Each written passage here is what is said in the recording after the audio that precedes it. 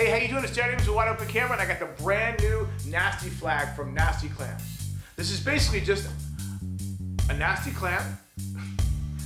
Hey, how you doing? It's Abrams with Wide Open Camera, and for this quick take video, I got the brand new Nasty flag from Nasty Clams.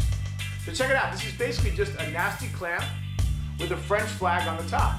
It's got a matte side, a glossy side, and 3 little inserts so you can mount it either in the left, the center, or the right. This is great, man, if you need a topper for a smaller camera, or if you need to cut the light of any way from getting to the front of the lens, getting some nasty lens flare. This is going to be a great option.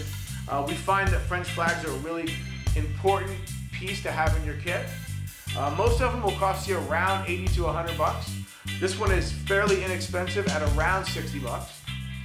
It's got some great features that you can size it however you want.